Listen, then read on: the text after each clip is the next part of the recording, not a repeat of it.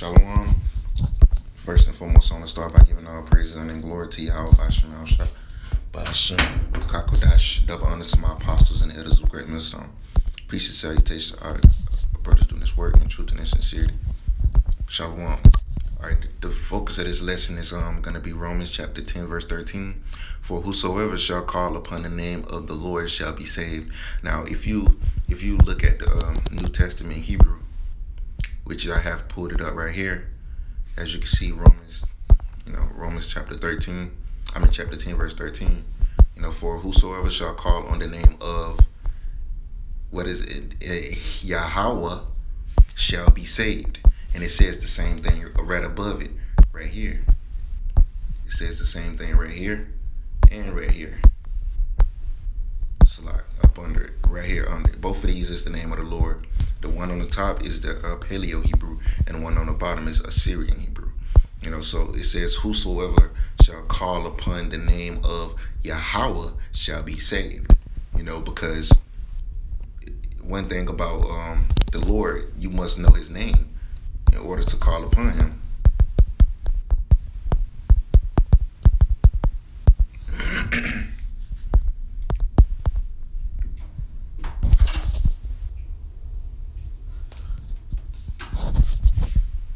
So you must know the name of the Lord in order to call upon him. I believe it was in the book of Psalms. Yeah, here you go. Here's the one.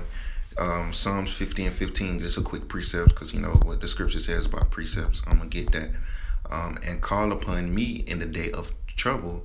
I will deliver thee, and thou shalt glorify me. Now,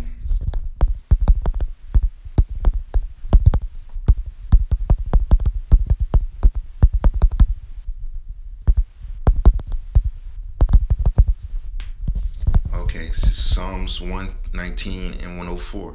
Through thy precepts I get understanding, therefore I hate every false way. So one thing about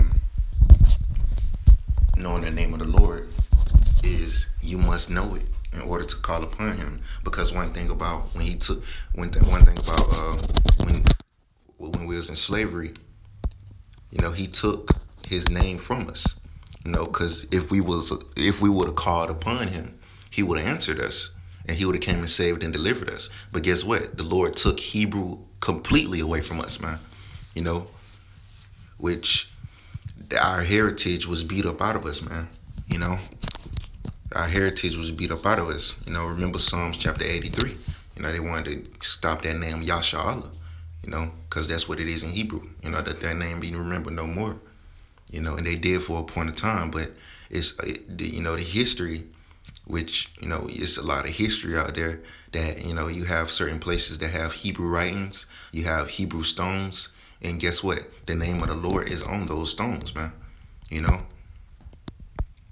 his name is Yahweh, so you must know the name of the Lord in order to call upon him. And that's very important. And that's how everything is happening on earth, because we calling up on the name of the Lord. And guess what? The Lord is answering us, man. He's hearing us, man. He's hearing our cry.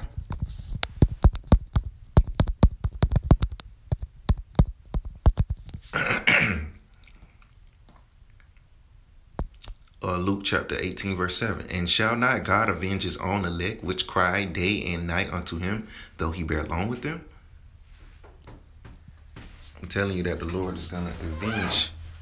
He's going to avenge his elect, man, because guess what? They call upon his name. The Lord hears us. He hears our prayers.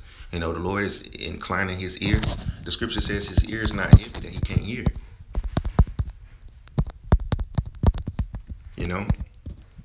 And best believe, man, he listens, man.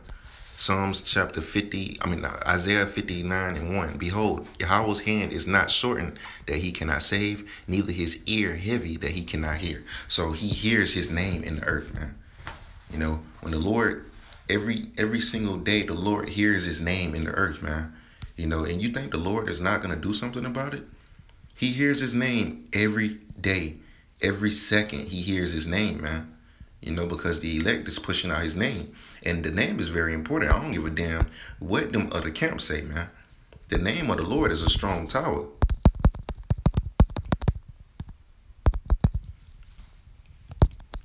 Psalms chapter 18, verse 10. The name of Yahweh is a strong tower.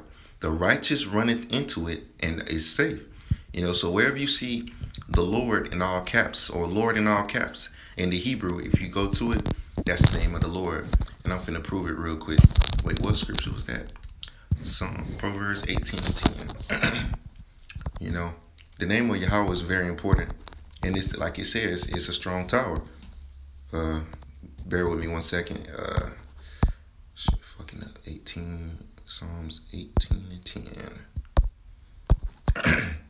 As you can see, when you go to the concordance, it says of the Lord, which you see right there. Click on that and look at in the top, up here by where it says H3068 is Yahweh.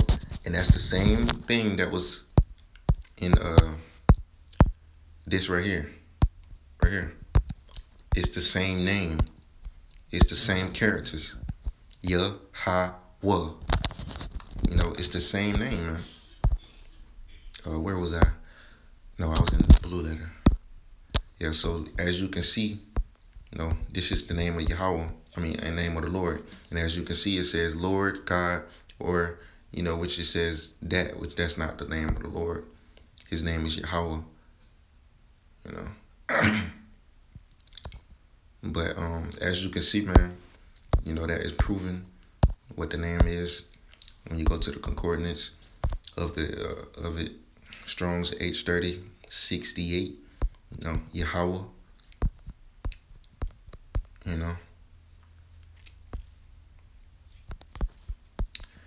As you can see, proven. You gotta prove all things. So you gotta know the name of the Lord, because he hears his name every day. And guess what? The Lord is gonna answer us very soon.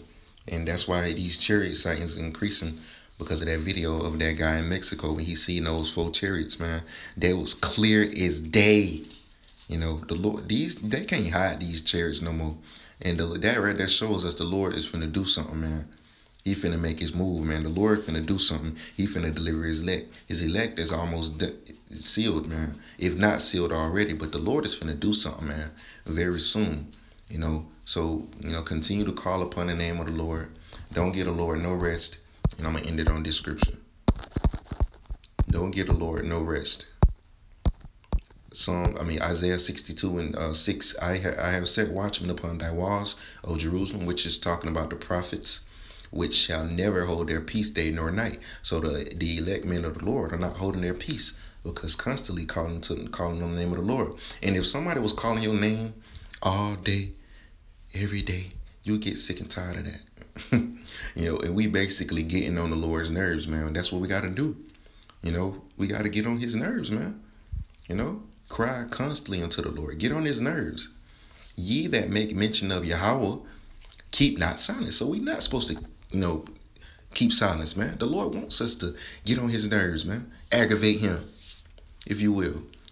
And give him no rest till he establish, until he make Jerusalem a praise in the earth. Because if somebody was constantly calling your name and calling your name and calling your name, calling your name, just saying like in a literal sense, you wouldn't answer them, or you would get tired of them calling your name, and you would be like, what do you want? Just in a literal sense, and then, the Lord is finna answer real quick, man. He's gonna answer with that destruction, man, and salvation. So with that, I'm going to give all praise and glory to Yahweh, Bahashem, Yahweh Shai, Bahashem, Rakah, Kodash. Double honors to the apostles who taught us this knowledge, through the spirit and inspiration of Yahweh, Bahashem, El Shai. And I'm going to say shalom to the brothers that are, teaching this word, and risking their lives to do so. I'm going to say shalom, Kwam Yasha Allah, and depth to America. Shalom.